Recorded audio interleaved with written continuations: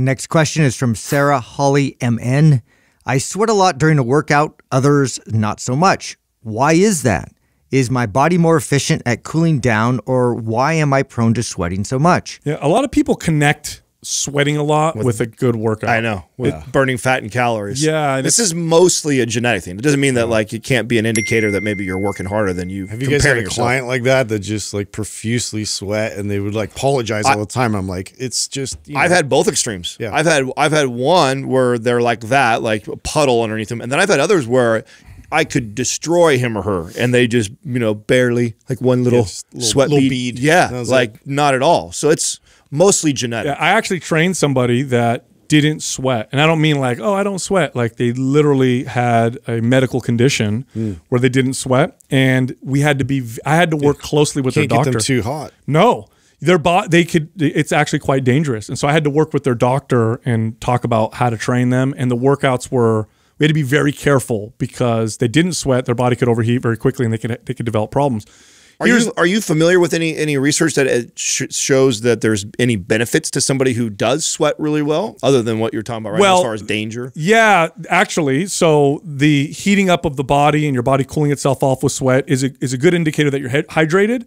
And also exercises, for lack of a better term, the muscle of your body dealing with changes in temperature. So it's like why you get benefit of going to the sauna, right? It's your body acclimating to temperature. And so if you use a sauna regularly, you'll find that your heat tolerance improves over time.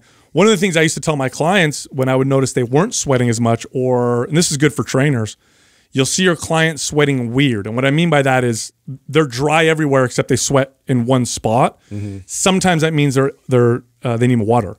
So their body they're not hydrated, they're not drinking enough water, and so they have these kind of patches of sweat. Oh, interesting. That's what that means? Sometimes. Oh, wow. So what I would do with these clients is I would say, oh, you need to drink more water. Then they drink more water and they feel a lot better. And then I would notice more uniform sweat. What is that? Is that because that's the only place the body's found water, and so it's like conserving. It's like the most important place that they need to sort of cool down? Yeah, your body's conserving this fluid. And so it's like, okay, we can't sweat everywhere. Oh, interesting. Yeah, so so I would increase their water intake, and they would notice improvements in performance. But that being said, if let's say you're well hydrated, you have a good diet, your workout programming is good, sweat a lot, not sweat a lot doesn't really mean much at all. I mean, when I'm doing a strength focused workout with long rest periods, I'm not sweating that much. When I'm doing supersets, I sweat a lot. Both are effective. Very often, unless it is like it's a very like high intensity cardio based workout.